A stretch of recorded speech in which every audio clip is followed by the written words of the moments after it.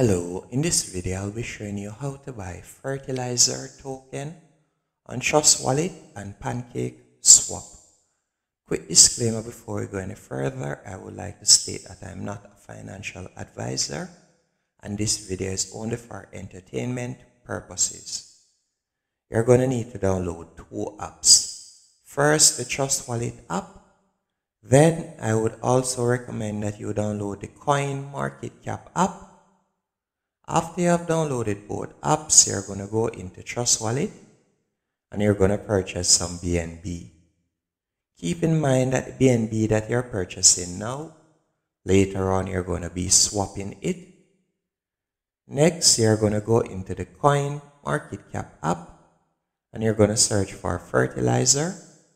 And you'll be led to this page on which you'll be able to look on some analytics. Then you're going to scroll down. And right where you see Binance Smart Chain, you're going to tap on those two boxes.